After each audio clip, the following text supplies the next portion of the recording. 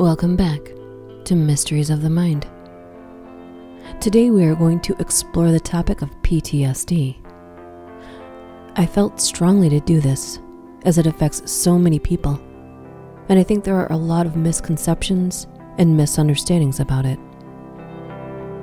Again, I will stress, as I did with DID, I am not an expert, and there is no possible way I could fully explore and explain this topic in this video, but simply graze the surface. To start with, PTSD is not a mental illness. It is a psychological injury. One of the first descriptions of PTSD was made in 490 BC. Herodotus described an Athenian soldier going blind after witnessing the death of a fellow soldier. What is PTSD? Defined as post-traumatic stress disorder, it's a severe anxiety disorder that develops following exposure to extreme psychological trauma, usually due to a traumatic event.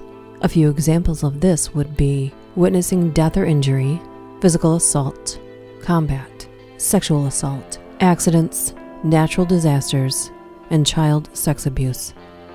It is during one of those traumatic events when PTSD begins to take shape. Throughout history, PTSD has also been known as railway spine, stress syndrome, shell shock, battle fatigue, and traumatic war neurosis. A few statistics about it. About 5.2 million adults suffer from PTSD during a given year. About 7 to 8% of people in the US will have PTSD at some point in their lives. 10% of women develop PTSD sometime in their lives, compared to only 5% of men. 30% of Vietnam veterans experience PTSD. 10% of Gulf War Desert Storm veterans experience PTSD. And 11 to 20% of Iraq and Afghanistan war veterans experience PTSD. There is also an additional diagnosis of complex PTSD or CPTSD. Some symptoms of this would be numbness, bad memory, nightmares, insomnia, guilt, hopelessness, no focus, hallucinations, anger, self-destruction, shame, and flashbacks. And I think those affected by this would also tell you there are probably a lot more symptoms than just those. When you have post-traumatic stress disorder, your symptoms can come and go. You might feel fine until you hear a car backfire loudly. Suddenly, you become very afraid. Images of your time fighting in a war flood back. Certain triggers can set off your PTSD, and those bring back strong memories. You may feel like you're living through it all over again. Triggers can include sights, sounds, smells, or thoughts that remind you of the traumatic event in some way. Some PTSD triggers are obvious, such as seeing a news report of an assault. Others are less clear. For example, if you were attacked on a sunny day, seeing a bright blue sky might make you upset. Knowing your triggers can help you better cope with your PTSD. With PTSD, your brain doesn't process the trauma the right way. It doesn't file the memory of the event as being in the past. The result, you feel stressed and frightened even when you know you're safe. The brain attaches details, like sights or smells, to that memory. These become triggers. They act like buttons that turn on your body's alarm system. When one of them is pushed, your brain switches to danger mode. This may cause you to become frightened and your heart to start racing. The sights, sounds, and feelings of the trauma come rushing back. This is called a flashback. Anything that reminds you of what happened right before or during a trauma is a potential trigger. A number of things can trigger your PTSD. Some of the most common include people. Seeing a person related to the trauma may set off PTSD reactions, or someone may have a physical trait that's a reminder. For example, if someone with a beard mugged you, other bearded men may bring back memories. Thoughts and emotions, the way you felt during a traumatic event, afraid, helpless, stressed, could cause symptoms. Seeing an object that reminds you of the trauma can cue your PTSD symptoms as well. Smells are strongly tied to memories. For instance, someone who survived a fire might become upset from the smoky smell of a barbecue. Returning to the scene of a trauma is often a trigger. A type of place, like a dark hallway, may be enough to bring on a reaction. TV shows, news reports, and movies. Seeing a similar trauma often sets off symptoms, feelings. Some sensations, such as pain, are triggers. For survivors of assault, a touch on a certain body part may lead to a flashback. Hearing specific noises, songs, or voices may bring back memories of the trauma. The taste of something, like alcohol, may remind you of a traumatic event. You might tie scenarios with the trauma.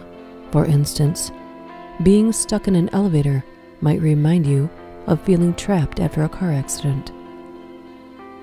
Even anniversaries.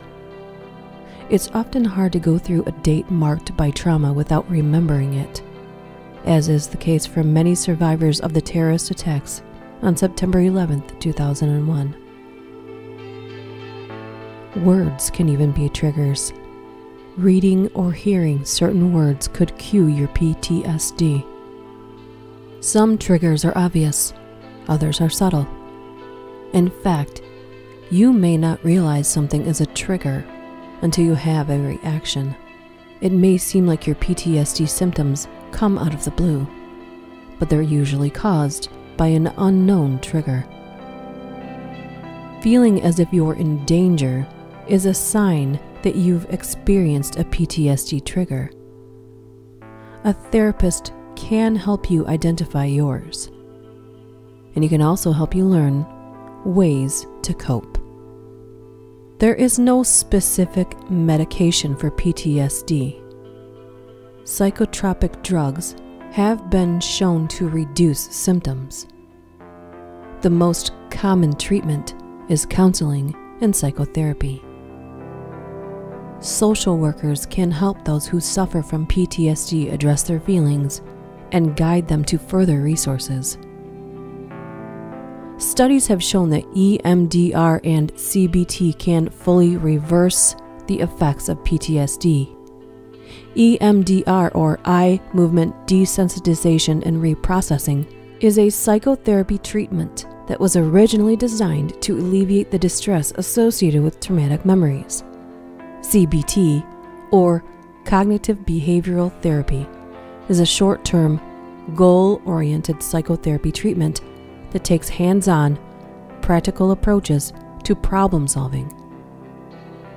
Its goal is to change the patterns of thinking or behavior that are behind people's difficulties, and so change the way they feel. Although professionals help assist those affected through therapy and resources, another great resource is for the family and friends that surround those affected by PTSD. Here's a few things that you can do to help. First, let's talk about what not to do. Don't call them crazy or weird. Don't tell them it's all in their head, or say they're making a big deal out of nothing. Don't assume that you know what they're going through. Don't judge or pity them or try to fix them. And don't tell them to suck it up, move on, or just get over it. That being said, here are some things you can do that will be extremely helpful for them and you. Acknowledge the reality of their struggle. Offer to go with them to see a counselor. Listen to them, love them, encourage and support them, try to imagine a day and night in their shoes. Accept that you will never fully understand what they went through and are going through. Respect their need for space, and ask them how you can help and support them, and then do it. I hope this has assisted someone in better understanding PTSD a little better, and maybe it helps someone. And although I'm not an expert, I am an advocate for the misunderstood. PTSD is an invisible scar, with very visible effects to those suffering and those who love them. Do you know someone who has been affected by this in some way? Would you like to share your story? Do you have another story that you would like to share here, or another topic you would like to see featured here? If so, contact me through any of my social media links, or email me at DuchessDark676@gmail.com. See you next time.